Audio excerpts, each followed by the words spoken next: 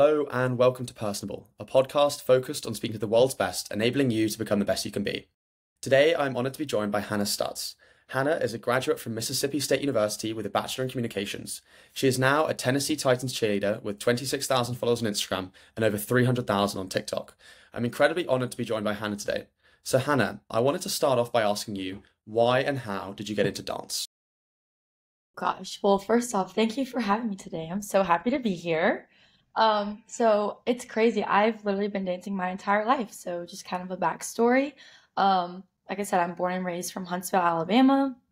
I was in preschool at my church at the time, and so usually here, if you want to start dance, you start at like around the age of like three, 4, 5. 3 is like about the youngest because that's pretty young. And so anyway, I was in my motor skills class, and my motor skills teacher came to my parents one day, and they were like, we've had one girl pull out. We have an opening in the class. We know she's like a little bit younger, but if it's something that you'd like to put her in, we'd love to have her. And at the time, the studio owner of the studio that I went to actually went to high school and cheered in high school with my dad. And so they were like, if we're going to do this, like we want to put her here. And so they put me in class, and they're like, oh, this like won't last long. She'll be here a few months, maybe a year, but that'll be it. Well, like 1 year turned into like 20 plus years, and here we are today, still dancing. But yeah, I danced at that studio for over 11 years, and I competed with them.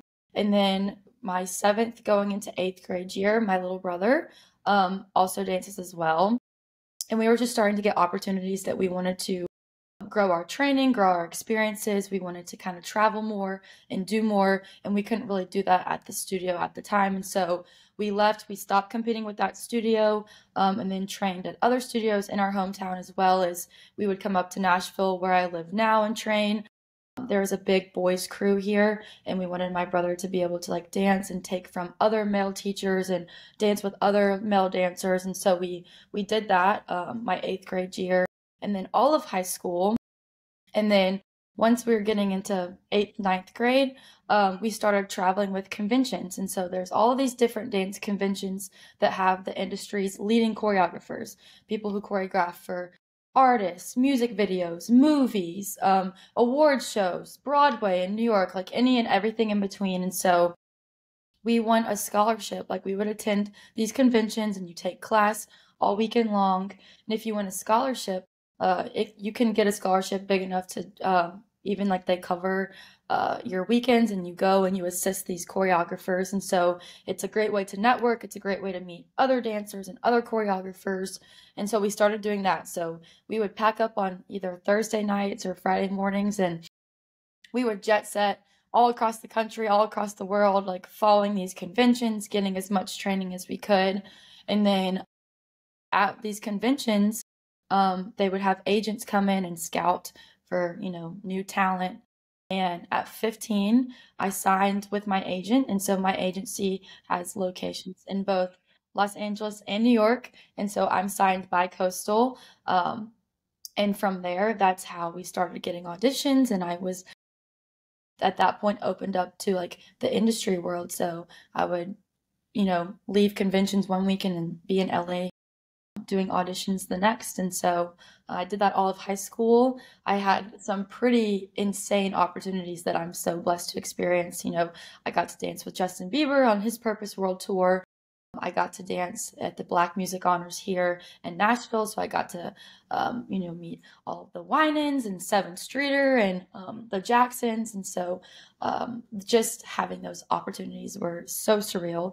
And then as I was approaching my junior and senior year, I first thought, I was like, okay, like I knew college was always going to be something. It was always a priority in my life. I wanted to go, I wanted to get a college degree, wanted to have that experience.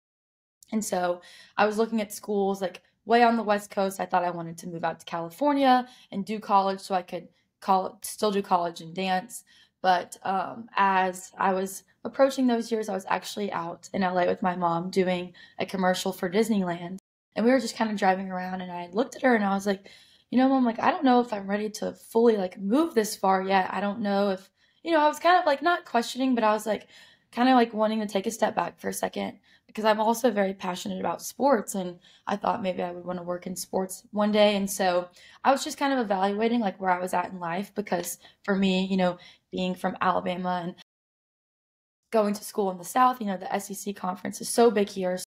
They have incredible internships and opportunities at all of the colleges around here. And I was like, well, maybe that's something I want to do. And so I kind of decided, okay, I think I want to go to school closer to home. I'd grown up going to Mississippi State my whole life. And so I was like, yeah, let's just try it. And they had a dance team, but I never really ever considered dancing in college, because just coming from the industry world and the industry side of things, like you just didn't really hear people do that, because everyone kind of like leaves at 18 and moves to LA and like chases the dream. And so they had just gotten a whole new coaching staff, and I was like, you know what, I'll go to a clinic and then we'll see. So went to a clinic my senior year. I was like, okay, I love the coach, I love the cheer coach, I love where the direction the program is heading. So we'll try it and see. Like, I'm still kind of in that mindset, like, oh, I want to work in sports, like it's gonna overlap, I'm gonna, I need to be working my way from the bottom up, like I don't need to be dancing. And so I gave it 1 year. Well, 1 year turned to 4, and we also had COVID happen. So it looking at it from freshman year versus senior year, I was allowed to still do my passion and still what I like love to do in college, but I was still meeting the people that I needed to, networking, building those same connections, those same relationships, just kind of in a different light. Like I was still getting to dance, I was still getting to share my passion with others. And then from there, sorry, I feel like this is a lot. I'm telling you my No, whole life. I'm loving it. And so to get to where I am today, we'll wrap this up, is I was pretty sick my junior and senior year. And I needed to see some doctors back home and kind of like get myself situated. And, when graduation was creeping upon me last year, I gotten involved in so many things at school, and like dance was such a big commitment that I had kind of like reached the point in my life for the first time that I was like, okay, do I want to continue doing this, or am I just doing this now because everyone's like, oh, you should do this, like you should be great for this, you need to try out for this and this and this. And I just at the time like wasn't sure. And so it was the hardest decision I ever had to do, because at nowhere was like in my plans to like go home and just kind of take a step back for a year. But I went back home to Huntsville and I worked for a year and just kind of reevaluated life and where I was at and where I was at mentally and physically and emotional with it all. And so when the audition process kind of starts back around in like January and February of this year, I was like, you know what? If I don't do this and if I don't at least try, I'm always going to live with like a what if. And so, yeah, I started preparing again, and March and April rolled around and I tried out, and then here we are today. Amazing story. I think it's fascinating to learn. And thank you so much. Don't feel like you were dragging on. I think myself and everyone listening thoroughly enjoyed hearing that story from where you were just, a few years old to where you are today. I think it's an incredible story. I think what's so fascinating for me is, coming from the UK where dance isn't as big of a thing, cheerleading is not as big of a thing, but even someone, in America that doesn't know as much about it, is you're making incredibly important decisions at a young age.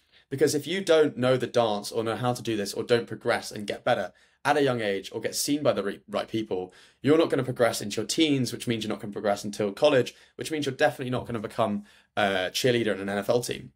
And so I am 20 years old, I'm a sophomore in college, and I don't even know what I want to do yet. And I'm sure your brother is probably similarly, has an idea, but doesn't really know even what he wants to study yet, let alone wants to do yet. So is there anything you would have done differently talking to your 5-year-old self or your 6-year-old self or whenever it was when you started to get into dance? Is there anything you would have said to a younger Hannah? Do you think you might have made the right decision to go into dance, or would you tell her something else? Yeah, I love that. That question's awesome, because that is something that I kind of like sit and resonate with sometimes, because it's funny. We will sit and have family discussions and we're like, if we could go back and do it again, like would we do it the same? Like, would you guys want a different lifestyle? Because I will say, just gonna be 100% like transparent. Once we kind of jump on this dance train, it is so fast paced. It is every single weekend. It's go, go, go, that you kind of wake up one day and you're 23, and I'm like, oh my gosh, like where am I at in life? Like, what am I doing? I've danced my whole entire life. So if I could go back, yes, I would 100% do it the way that I did, because I am so blessed for the people that I've crossed paths with, the connections I've made, the experiences I've had. Um, all that to say, did I miss out on a lot of stuff? Yes, but was it something that I ever regretted? No. And especially those middle and high school years, you're starting to go through puberty, and life changes a lot, and it's in a very emotional part of your life. And so for me, I did like miss out on a lot of things, a lot of like, I guess what you could say, bonding experiences. But the friendships and the relationships I made traveling on the road are ones that mean like so much to me. And it's crazy. I've built relationships that, we might not necessarily talk on the day to day. We might talk once a month or once every other month, or heck, 6 months go by or a year goes by, or and like we pick up exactly where we left off. And I am so blessed that I had parents that were so invested in both me and my brother, and woke up every day and wanted to provide us with all of the materials to be successful. They wanted to show us, the good, the bad, and the ugly of the industry, just that way that when we were 18 and we did have that freedom to go and move out there or go to college or decide like where we wanted to go in life, they wanted us to have all of the tools. They wanted us to make sure that we were 100% like on board. This is what we wanted to do. And so I really am truly blessed, and I would go back and tell my younger self, like, yes, it's not always going to be easy, and it's going to be hard, and you might miss out on things, but the small things I missed out on are nothing what I got to experience. And for that, like, I truly am like thankful for everything that has happened up until this point. Why do you think your parents were so invested in wanting to make this a sort of career and train both you and your brother in this industry? Yeah, so my parents were a little bit, well, they had known each other for a long time, but when they got married, they were a little bit older. And so for them, again, they were very blessed. They had, what they always told us is, we have lived our lives. Like, we got to experience like our college years, and, we experienced our 20s and made the most of it. And they worked so incredibly hard that they were blessed to have, the means to provide us all of the training that we need, all of, the freedom to like get in the car and like drive like, having a 24 to 48 hours notice before an audition was happening, or jumping on a plane, or, taking us out of school, or doing whatever they needed to. And so they always, whenever an audition would come or a convention weekend would come, they were like, no, we want to do this for you guys. Like, we've lived our lives. Like, y'all are our priority now. Like, we are so blessed to have you guys, and we want you to be successful and experience life the way that we have. So we want to be able to provide you with everything that we can to just help you, Harvey, and like, it didn't even have to be dance. Like, if we wanted to quit dance, then they were like, wanted to pick up, I saw that you play like rugby or swimming, or like we ran track and Yeah. played softball, or whether it was, like drama club or math, like whatever it was, they were like, we just want you to work hard, like be successful, and just love what you do. And so for that, like, we are so incredibly blessed, and I could not speak. I just, there's not enough words in the world to say how thankful I am for them. I love that you mentioned rugby, because that's my family's favorite sport. Like my siblings and cousins, all that's our area of interest. So I thought that was fascinating.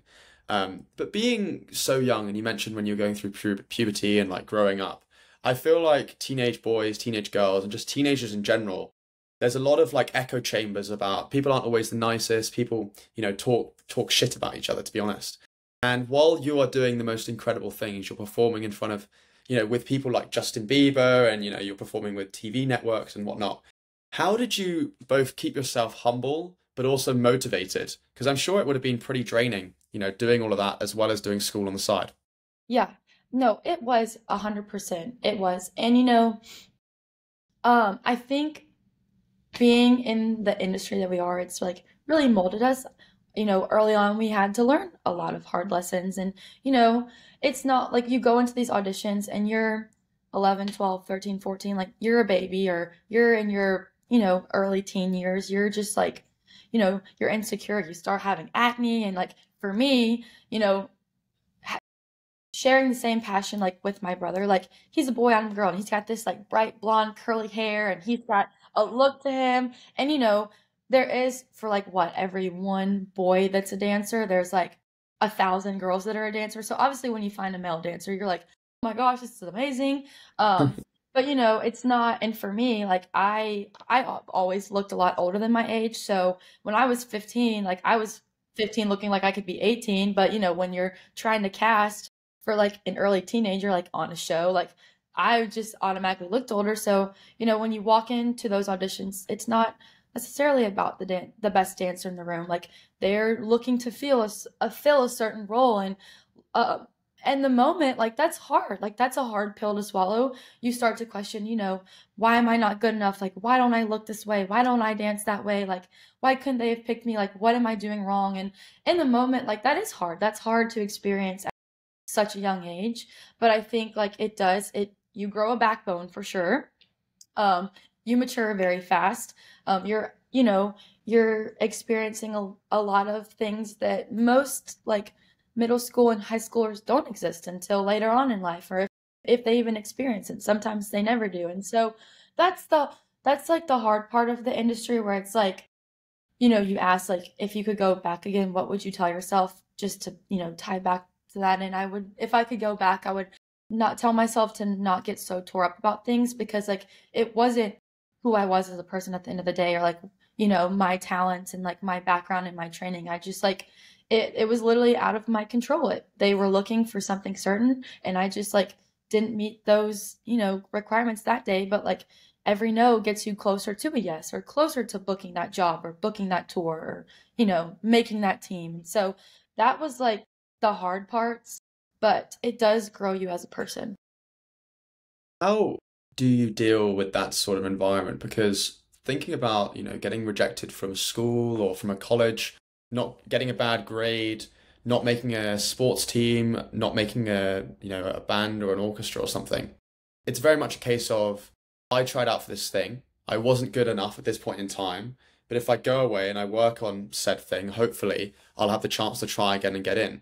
Where with cheerleading, from an outside perspective, it can sometimes be a case of, sure, you might be the best dancer in the world, but with all the roles you're talking about, if you don't look the part, you can't get it. So I was wondering if you could describe to me a bit more about like some strategies or ways you've been able to evolve your thinking to deal with that. And then also for young boys or girls, both trying to get in the industry or just, dealing with life as it is, and, in the world we live in today, how they can go about dealing with it themselves. Yeah, it's hard. Like it's hard, and it takes a lot of maturity to be able to sit yourself down and look at yourself in the mirror and be like, you know what? I am enough. Like I was created to be me. Like what my unique quirks and things, like that's who makes me who I am. And if like, you know, that I guess like, oh gosh, how can I say this? I guess like what I've had to learn, and I want to like tie school into this. I'm so happy that I went to school and like got a degree and got an education, because what has helped me recently is, it's hard because you get so in the dance world or so in the cheer world, and it's like so like it's time consuming, and it's a lot, and it's like a very like, I hate to say cutthroat, but it's like a very intense industry. Is I'm like, you know what? If I didn't book this, or I didn't make this team, or I didn't look this way, like I have a brain in my head, and like I have other passions and other things that makes me who Hannah Stutts is, and embracing those, and embracing like just everything outside of my dance life. And I will say that this last year, like when I went home and like took a step back, and even like towards the ends of my senior year, and I think not just for dancers, I think a lot of people struggle with this in college too, because like college is like such a high point in your life, and you've moved away from home, and you're living on your own, and you're experiencing so many new things, and it's like the first time in your life that you're really in control of every single decision you make. And I had allowed myself and my identity to be, oh, I'm Hannah Stutz. I'm the girl on the dance team, or I dance, dance, dance, dance, dance. And at the end of the day, it's like, while that has, yes, made so much of who I am, that's not all of me. And like I can bring more to the table and bring more to the discussions and the conversations and like share more about life than just dance. And that takes time, that takes maturity, that takes a lot of, hard experiences of not getting things. And it's evolves over time. And I hope I kind of like answer that question. I know I'm kind of like venturing No, down a no, path, but that's no, of like course. what I've had to just like sit yourself down and tell yourself like that it's not everything at the end of the day too. Many of like my ways of thinking about cheerleading, as I said from an outside perspective, having come overseas from the UK, like I didn't really know much about it, and I kind of thought it was, my bias was towards it's just people that are very attractive and they don't have all these talents on the outside. But because I'd never really just critically thought about it, and it wasn't as intertwined with my culture as it is intertwined with the state culture and the national culture in the US. But I actually watched America's Sweethearts, Dallas Cowboys cheerleaders this Yes. summer, and I Yes. absolutely loved it. Like I watched all of it. I talked about it a lot with my family, and I think it gave me a really good insight into how rigorous the whole process is, and being able to get the personal attachment to the cheerleaders that are going through it, and the vets who are coming back and not getting in the team, and what it takes to really be one of the world's best. I was wondering if you could like, talk to me a bit about that, because you've now been through the process yourself, on like what it takes, and like just adding some context into, actually going through those stages from more the recruiting process of becoming a cheerleader, and how, close that is to what it looked like in the Netflix documentary.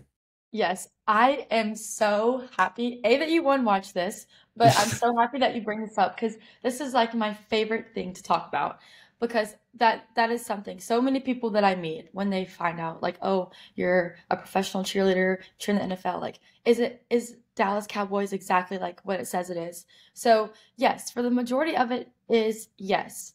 It's very rigorous. It's very hard on your body. And I kind of want to talk about this first because for anyone that is looking to do this and has like these concerns, every single one of us has fallen guilty to it. Obviously, um, it's talked about, but it's not talked about. It's kind of just like the expectation is set just because you can, as you said, like, the role of being like a cheerleader or a professional cheerleader is a bunch of like, beautiful girls and you can see the outfits that you wear.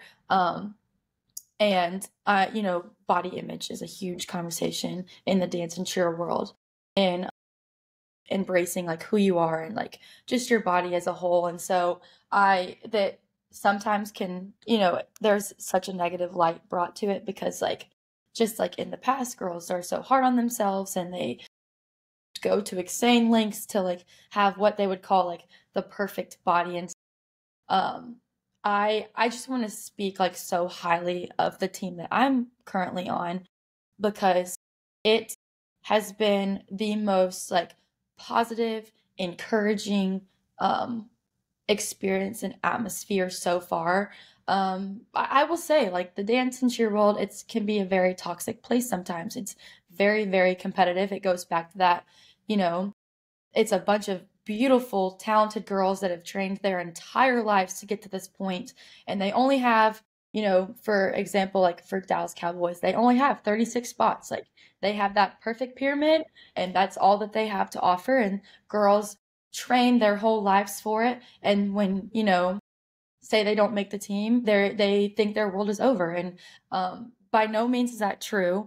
But for me, I have been so blessed to be on a team that is, our director, when we were going through tryouts, she said, I love the atmosphere of like, I think a lot of professional teams have like a sisterhood atmosphere, like a lot, like one, like you would find like in, like say a sorority type setting or like a big group of girls and like you bond over like late night practices or like you're getting yelled at because it's the routine's not clean enough. And so you create that sisterhood. But for my team, my team is a little bit different than say like a Dallas Cowboys because we actually have we actually have stuntmen. So we have like co-ed cheerleaders, like flyers and stuntmen. And so like that kind of brings even a whole different like atmosphere to our team. So we have 18 like quote unquote like cheerleaders, but like we grew up with a dance background.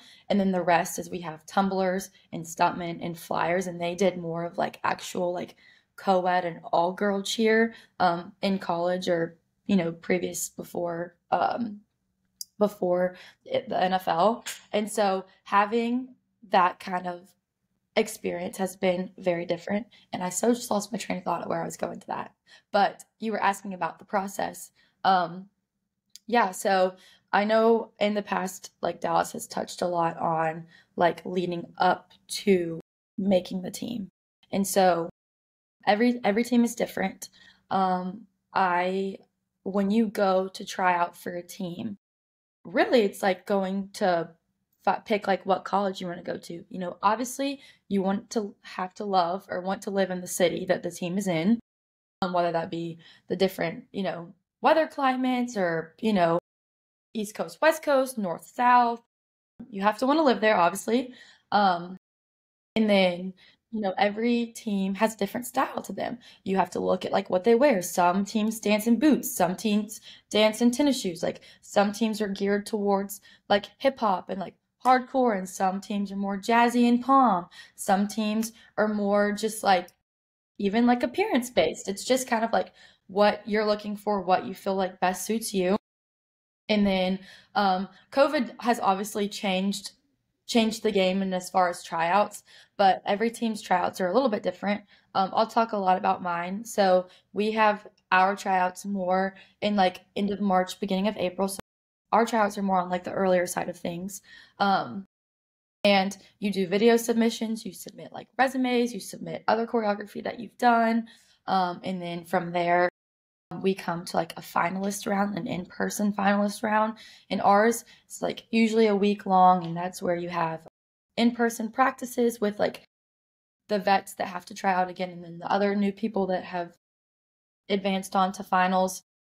And then for us, like after a week long of practices, we had a in-person like live audition. They built a stage, they had lights, we had finalist uniforms. We performed, all of the choreography that we had learned up until that point. And then we had improv rounds, and we had on-stage questions just asking about, so they can get a better idea of like who we are as a people. We had interviews with the directors. We got to share just like our background, like what we're passionate about. Like, the organization that I'm with is like very supportive of like, yes, like you're a cheerleader, but you're also a person outside of this too. And we want to like encourage you and uplift you. And like, this is not like that sisterhood I was saying. This is like a job, we're paid to do this. And yes, we treat each other as a family would, but at the end of the day, we're coworkers. There's no I in team. If someone's like having a bad day, like they come in and they lift you up. Like it makes me emotional talking about it, because like it has been like for the dance and cheer world to be like so toxic and hard and intense at times. It's like so rewarding to like, I wake up every day and like I'm sitting here now and like I have practice tonight, and we always start practices with highs and lows, and like I can't wait to go and be like, well, I was on the podcast today, like you guys have to go check Harvey out, he's awesome. Like I wake up every day like, let's go to practice, like let's go to appearances. And sorry, this is dragging out, but yes. Stop saying that. I'm loving your story. It's a great story. What you see is like a lot, like, yes, I will say, you're smart, you get it. At the end of the day too, it is a Netflix show. And so that is, reality TV. And I think some things are probably a little bit more over dramatized than like what actually does go on, but it is intense and it is hardcore, and girls and guys train their entire lives for this moment, and it's not always easy. And you saw people's families are involved. It just anyway, it's yeah, so I don't like this question because I think a lot of the negatives of the cheerleading world, from my perspective, are based on outward appearances, what you look like, what you sound like, how you dress. But I still feel like it is such a fundamental part. And I think you've kind of touched on it there in terms of like the highs and lows of the team, maintaining your individuality. But in a world in which you're always expected to look a certain way, to sound a certain way, to follow someone else's dance, it's not like a sport where you can like change the move if you want to. You have to, being good at it means you have to follow the moves of the choreographer. How do you maintain your sense of self in this landscape? Yeah, that's a great question because a lot of a lot of teams or groups or whatnot build a mold and they want you to fit this certain mold. And so, you're changing your hair color, doing like these intense, like rigorous, like workouts to like look a certain way. And, not like while there is that in some areas, not every team is like this and not every experience is like this.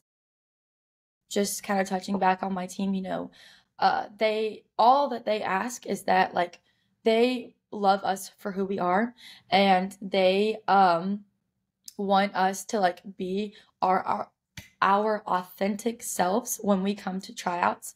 And so like our only rule is like, we just ask that like what they ask like what we look like at tryouts is like what we look like throughout the year. And that's just nothing bad. Like, they just don't want us to start the season off with like blonde hair and then me like dye my hair like black, like mid season. And that's just for like, being, we won't talk about like, it's a little bit different as far as like the industry world because you're more of an individual as who you are. But like speak on the terms of being on a team, and this is like mind blowing to me because it's like, it's hard to wrap around like, oh, like people do know who I am or like people like see me like every weekend when they come to games. And I'm just thinking, they're coming to watch like the football players or like the basketball players, like say if you're an NBA cheerleader, NBA dancer, but like, no, like it is true. They like fans follow you just like they follow the team.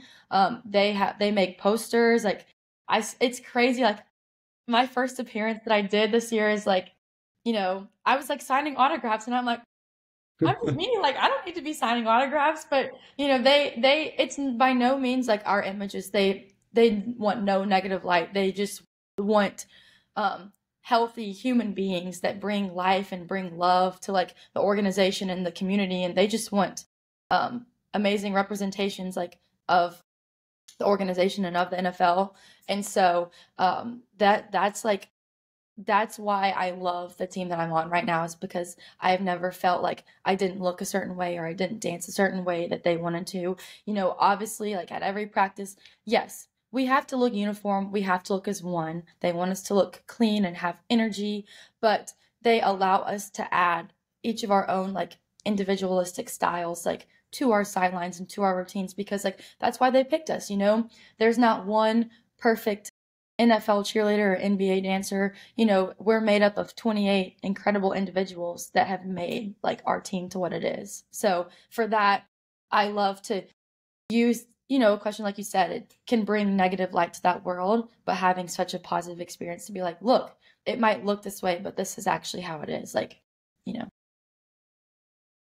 Why do you think cheerleading is such a cultural phenomenon in the US? Gosh, I mean, I think just because you look back at the people that have come before you and like the legacy that they've set, not even just in like, the cheer and the dance world, like professionally, but if you even look at it like in movies or, you look at singers and songwriters and like just looking at the level of expertise that's been set in the past, you just like grow up to like strive to be those people one day. You know, like speaking on Dallas Cowboys, like they are America's sweetheart. They play for, the Cowboys. It's America's team. And so that's been going on for generations upon generations. And you see teams evolve over time and you strive to be that. And so it becomes like you said, it becomes a crazy thing, and it becomes like something that you eat, sleep, and breathe that. And like you want to be part of that. Like you want to like have those experiences and love to say, like get to say, like I was on a team like that. Like I did dance for the NFL or the NBA, or like I danced on tour with like a Justin Bieber, or so I just is like it starts way, way, way before our time. Just, you know, what's crazy is for how talented people were even, you know, back in the day, the talent has evolved so much. Like, dancers are become like the talent just starts younger and younger and younger, and people are more flexible and can jump higher and can dance bigger and dance longer, and it's just like, it just becomes like it becomes your world. What misconceptions do you think people have about cheerleading? Um, I think I'll touch back onto college in this because I, in post grad, have tried to be an advocate and a voice like in this area. And I won't touch too much on this because it's still something that is so new, and it's so new to sports in general, but especially like dance and cheer, it's slowly we're a little bit farther behind than like I think what you would call like a normal sport would, but NIL is a hot topic in college sports right now. And um I to touch on that, I tried to be a voice in college and, like I said, post grad for like allowing cheerleaders and dancers to get the same advantages and the same opportunities that other sports do. You had brought this up earlier. It's really easy because I think people just get the image and the idea of, oh, it's a bunch of like pretty people that like stand on the sideline or like stand on the court and they shake pretty pom-poms and they smile, and no matter what's going on at the game, they just like will take pictures with fans. But I don't think people realize that, in college, I got up. My day started at 4:45 because we practice in the mornings. We practice from 5:30 to 7:45. We had to do our own like workout routines. So like we would work out in practice before we'd start cleaning our routines. We ran a timed mile as a team before practice every single day, and then we would have a guided workout. And so when people are pulling up to their 8 a.m.s, like I've already been up for 3 hours. And at my college, we danced football, basketball, baseball. So that's a year-round sport.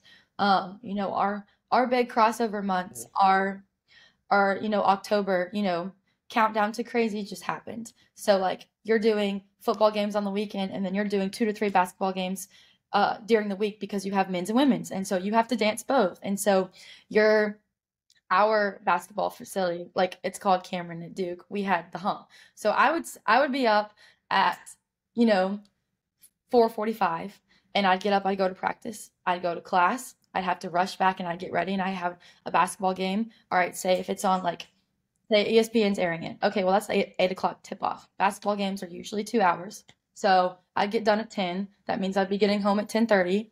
You still got to eat. You still have to like nourish your body. You have to recover. You got homework. And then guess what? By the time you do that, you're getting very few hours of sleep. You get up, you go to practice again. Then you get to the end of the week, and then you've got football. Well, football takes up a whole day because it's just, it's on a bigger stage.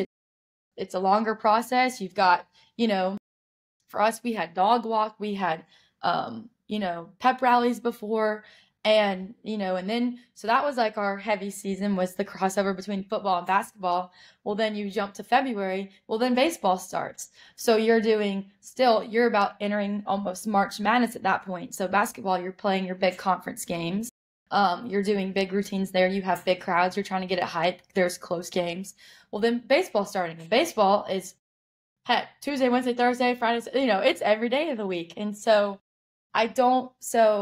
a lot of people, because they don't know dance and cheer that much, just think that it's like, oh, like, it's nothing for them. And, you also got to realize for us, too, is, the passionate sports fan that I am, I will sometimes get in trouble for watching the game and whatnot. And, we're taught, like, we can't let the highs and the emotions of the game, like, we can't partake because, like, that's a misrepresentation of, like, our job is to get the fans hyped, to get the team hyped.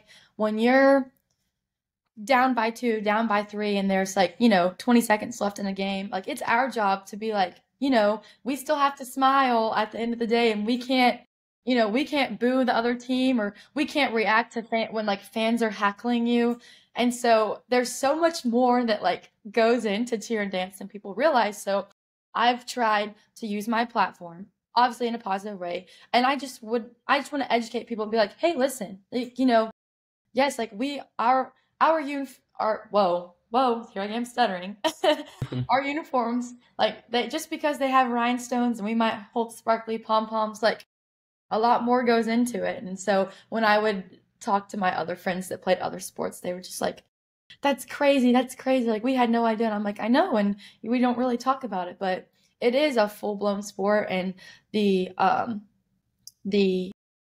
damage that is done to our bodies over time is a lot. Like, so many people have to have hip surgeries and knee surgeries, and they've got back problems or neck problems because, the intense training that you do day in and day out to get to this point, your body wears and tears over time. And so I think that we just have to do it in like a pretty light. People kind of don't realize how rigorous it can be. Sorry, I'm really Think passionate about it. no, of course, of course. You actually touched upon that. Something I think, I agree with you, being a hot topic at the moment is the idea of NIL. And I think a series, I haven't actually watched it yet, but there's a new series, I think, on Amazon talking about NIL and giving us a closer perspective on what the athlete, what it's looking like for athletes. But there's a very famous influencer these days called Livy Dunn, Yeah. who's a gymnast at LSU, I think. And it was basically talking about, my dad watched it, so he told me this. So it was basically talking about how like someone like her, who isn't the star of the team in real life, but is getting tens of millions of followers and views online, and then is getting millions and millions and millions in NIL money. She's actually now declaring for an extra year and going back to college in order to earn more money instead of becoming a professional. And so we've got this like backwards landscape in which it used to be athlete, make no money, become a professional, make loads of money, where it's actually for a lot of these athletes that won't make any money in the real world, they are now earning money at college. What do Right. you think about the NIL landscape from where it had been to where it is now to where you think it's going to go in the future? Oh, so I it's crazy to think. It's crazy to think that a 17-year-old, 17, 18-year-old is making the money that they can today, and that it's like you said, almost done a role reversal because the new pro has become the new college. And from from I understand it from like the NCAA's point of view. I understand like for legal reasons that if this is gonna happen, because there is history of the past, like, paying athletes, they just, did it the wrong way. And so I understand how the NIL has been created to do it the right way and to have rules. I think it is insane how much college athletes can make. Um, but I understand it, and I understand it's like you said, the world we live in and like what life has come to. In the future, I do think that at some point there might have to be a cap, I think there with time, the more that they learn about this and, you know, sign more, the more that I think as time evolves, I think they will have to like make some guidelines or some rules because I feel like it's just kind of like not a free for all, but it's just like a big thing. But there's like they're gonna have to like center it more because there's true freshmen making 3 times what someone in the pros makes that like maybe doesn't get a lot of playing time. And so I'm really indifferent about it. I think there's a lot more to learn. I'm not gonna necessarily say like whether I agree or disagree with it because like it has become like what life is now. I think we could reel it in just a little bit because it's kind of like, when you make so much in college, like at that point, like what do you look forward to? I think like the beauty of like college is like you're a baby. Like you have so much of life to experience and like yes, like you're mature and you're at the age that you can make your own decisions. Like you still got life to learn. Like you're still gonna like, do dumb stuff that like a college kid would do. And I think it's like the part of like, you should enjoy college for what it is. Like you should enjoy having to eat some ramen noodles every once in a while or like, making a late night cookout run or like, right like if some, trying to get that's just like the cultural part of college that like those are the good memories you make. And I think that like the NIL has taken away a lot of like the drive to make it in the pros and the drive to like work hard and train hard and like feel like and experience the success once you make it to the pros because they've made it at such a young age. That's just like how I view it. Um, and like I said, I think there's a lot of pros, but there's also a lot of cons too. So Yeah, I think I would definitely agree with that view. Initially I was thinking in my head, like when you were saying we could have a cap to the amount of money they can earn, that they could send it to me and you. I think that would help fix the problem. Uh, exactly. that's a solution if the NCAA wanna go on that. They can send us the money and we'll make sure everyone's paid fairly and there won't be any problems with Absolutely. that. But Absolutely. yeah, and it is just crazy. I hadn't even thought about that point about when you're in college, just enjoy being a college kid. Because if, the minute you start accepting money, it's not just, oh, cool, this kid's getting paid. No, it's no, you've now got a load of responsibility. If you do anything, you lose all of those sponsorships, it isn't like a case of, oh, you lost your sponsorships in college, so you can now get them in the real world. It's no, you've screwed that up for life. That's how it is, with the world of social media. Once you do something wrong, it's game over. And you're expected to be this role model at 18, 19, not even playing in a sport, for the rest of the world. So it's just this crazy environment. Um, on the idea of social media, you've built up your own social media following. I wanted to delve a bit deeper into that space and like ask you in your own career mind and business mind if you're doing it for fun or for business and how that factors in to your idea of your career, whether in dance or beyond that, and what your sort of thinking is with regards to social media. Yeah. So, this is so funny. So I have to give Peyton, my brother, some credit because before TikTok, it was Musically. And he loved Musically. And I just was never really that into it. Like I loved Instagram, I loved, Facebook or Twitter and whatnot, but I just was never really big on the Musically train.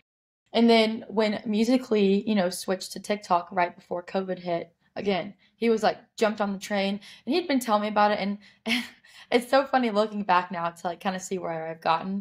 It's like this is so funny because I was a big like hater at first. I was like, I'm never gonna do TikTok. Like that's not my thing. Like I just I don't understand it. Like short clip videos going viral, like doing weird trends. Like, no, not my thing. No thanks.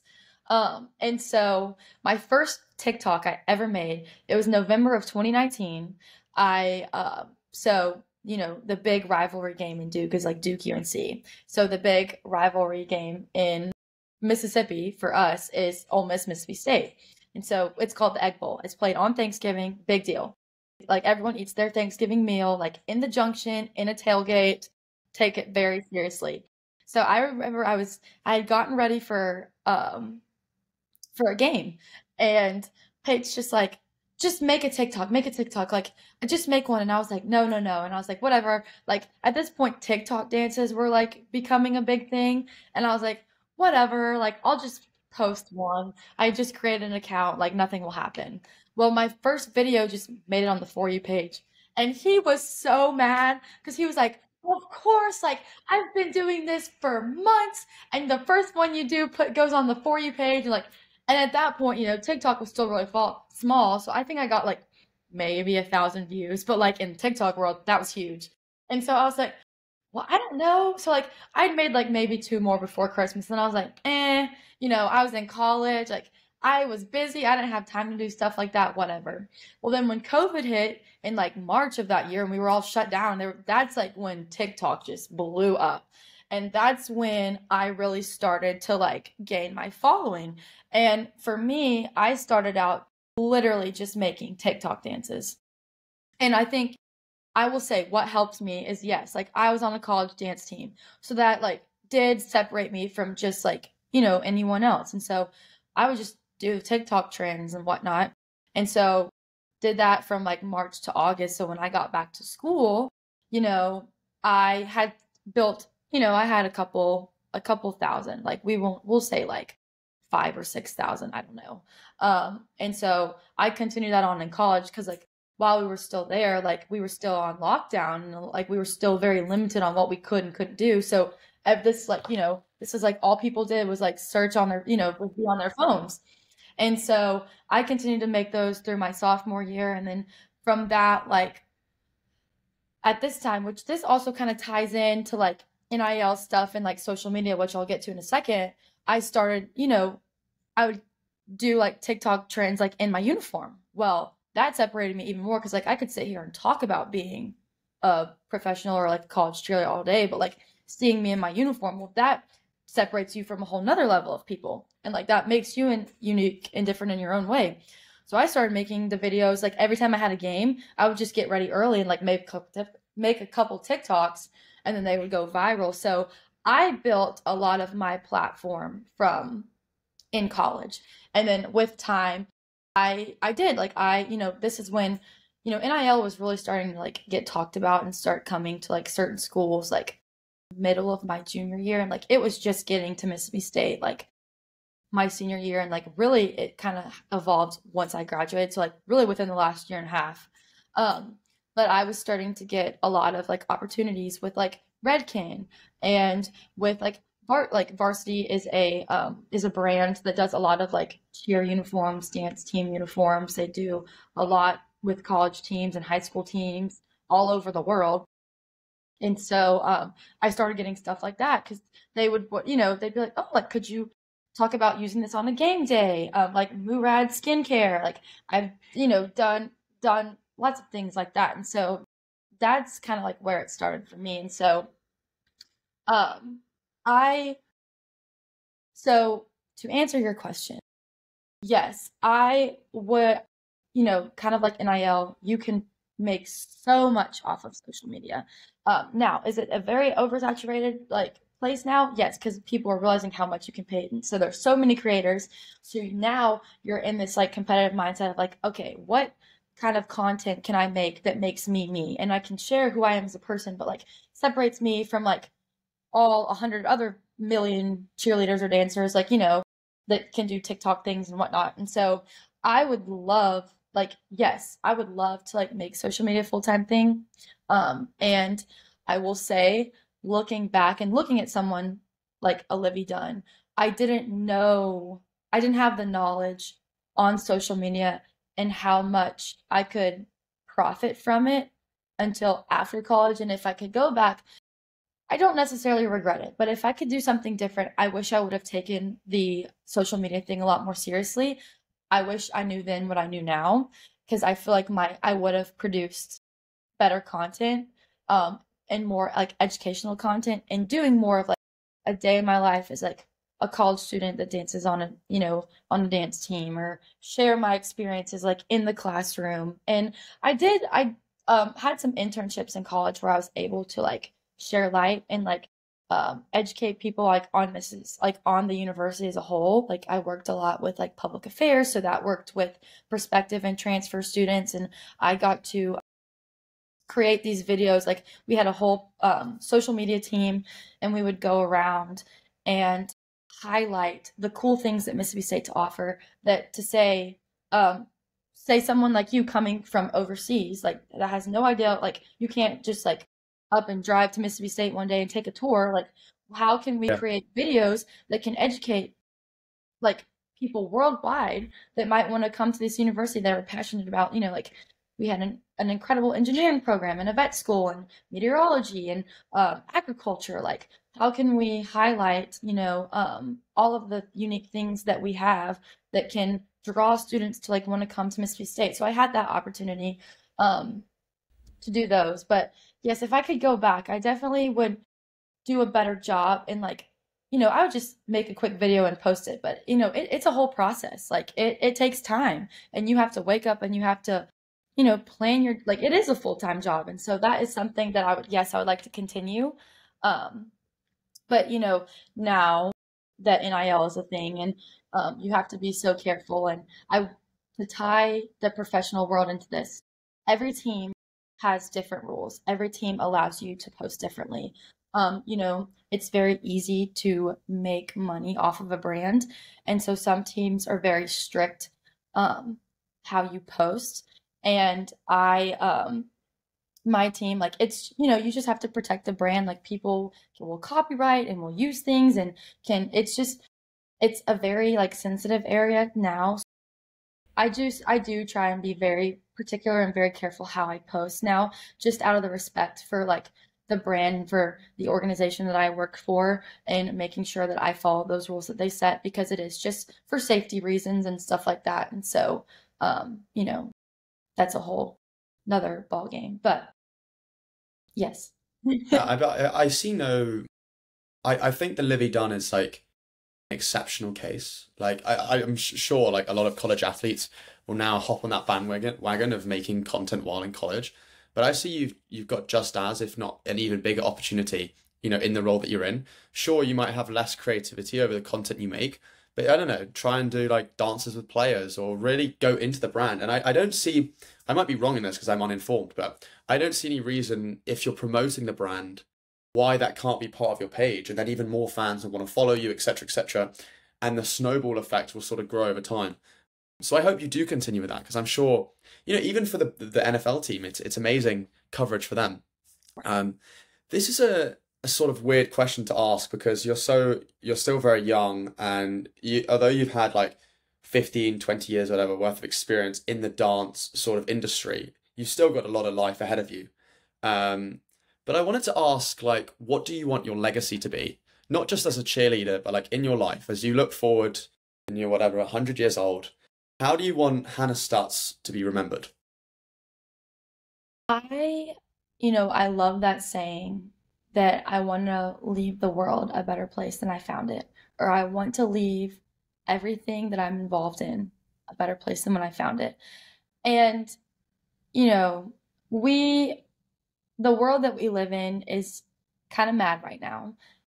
I think, um, you have to just be so careful with like, you know, genuine people and like genuine things versus like fake things. And with social media, things are so like I'm trying to figure out how I want to say this. I think how I want to leave my legacy is like, yes, like I love dance. I love being able to share my passion with others. I love being able to speak on it. But at the end of the day, I just want to be just like a light and bring like love and like bring happiness into everything that I do. You know, my faith means everything to me. And I just want to walk um, and like share and love people the way that like God does, and be an example of him. And we're not perfect people. Like the world is not perfect. Like we were created that way. And it's not that I'm striving for perfection. I just want to be able to like reach as many people as I can and like help as many people as I can in whatever light that might be. But just like leaving a positive, loving impact just in every step of life that I enter to. And what's next for you? Like following this year as a cheerleader, is your intent to keep going with a team or find another team or find another career path? What's next for you in the next 5 years? Yeah, so you had mentioned, you were like, I'm 20 and I'm in college and I have no idea what I'm doing. Harvey, neither do I. And I don't know if I ever will, to be honest. I I am so bad about like what's next, what am I gonna do next, blah blah blah blah blah. And I feel like that creates, fair warning. They say, like when I was in college, they were like, you better be careful, you're gonna blink and it's gonna be over. And I'm like, no, y'all are crazy. No, it won't. Okay, well it did. I blinked and 4 years flew by.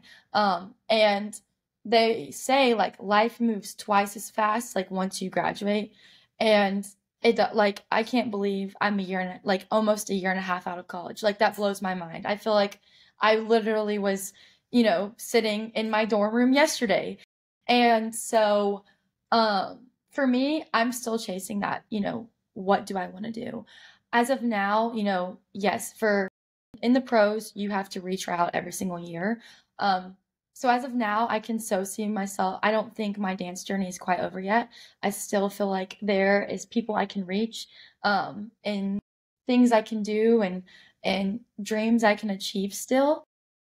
Now, I mean, ask me again at the end, like maybe in like January or like March or April, February. that might change. I don't, anything can happen. Like that's the beauty is like you can wake up and you're something can fall in your lap and you like never had any plan of that. So yes, I think I will still be on this dance journey. And I think dance will always be a part of me. I might not necessarily be dancing, but I think I will still always have a tie to it in some um, shape, way, or form. But yeah, I'm just kind of in that process now of like, what do I really want to do outside of this? Like, what um, is drawing me to like to do. I'm so happy I'm on this podcast. I think what you're doing is incredible. I think what how this podcast came to be and what inspired you to do this is absolutely amazing. And like I strive to be you one day because I love how what you said you just want to inspire listeners to be the best version of themselves. So right now, Harvey, I'm aspiring to be you. And that's my path that I'm on. And so I love people and I'm like you, I love to interview people. I love to hear people's stories. I would love to like cross over like my dance world and like my dance career and journey with like sharing people's stories like outside of that. So that might be of something. So I'm trying to figure it out, but I think I'm still gonna have dance as part of my life right now. So I'm honestly flattered and think it was very kind of you to talk about my podcast. I mean, we can happily switch roles if you want. If you can get me a good wig, I'm sure oh, I can become a cheerleader for the team. I'll give Uh, you some palms. I got some extras. yeah, I'm sure. I don't know if I have the prettiness. I feel like I can get the dancing under Oh, wraps, please. but I don't know. I feel like they're going to shut me down straight away. Yeah. Um, but I ask every guest I interview this one question, and the question is as follows: what is one thing you would want a listener to take away from this podcast? Chase your dreams and don't let a no turn you away from what you want to do in life. One no is closer to a yes. And I live by that saying that like God closes door because he has bigger and better ones opening for you in the future. Um, and it also is like a protection. I feel like closed doors are protection from things you don't necessarily were supposed to be with or supposed to do. And so just go chase your dreams, um, be the best version of yourself. Um, Honestly, I feel like I've learned so much about you, even in that little time that we spoke. And what I think is really inspiring, both for myself and for I think a lot of people listening, is they'll look at you as a role model, as someone that's achieved what perfection looks like, whether it's looks wise or whether in dancing wise or becoming a cheerleader, which I think for many people is their dream. And especially what you said at the end there, I think probably is what something that stands out to me the most, in that even you don't have it all figured out. I think we all live our lives thinking and looking at these amazing people. As you mentioned, what I tried to get through this podcast and listening to and learning from the world's best in their given fields is that this person is an NFL player. This person is an actor. This person is a singer. And we identify them as being a singer, as being an NFL player, as being an actress or whatever, and thinking that's their personality. That's who they are. They're not going to change. They're amazing at that. They're born like that. When in reality, they're dealing with the exact same problems about what they look like, what they sound like. Am I good enough? Can I achieve these goals just as much as we are ourselves? And so that's something that really stuck out to me. I think you've also got this just like positivity and like radiance about you and how you attack things and go about things in life. I think your journey is really inspiring because I think to go from, having this dream and having this passion at a young age to actually making it into your career and, achieving the pinnacles of that success, I think is amazing. I'm particularly excited to see and what you continue to do through the cheerleading journey, but also through social media. I mean, I mentioned it before, but that's why one of the reasons I'm starting this podcast. Like I still see social media as the future. It is pretty saturated, but I think what it's really good at is pointing you towards the right people. And I think if you keep having that, positivity around you, great things will happen. So thanks so much, Hannah, for joining me today. Thank you. It was a pleasure. I'm so happy to be here.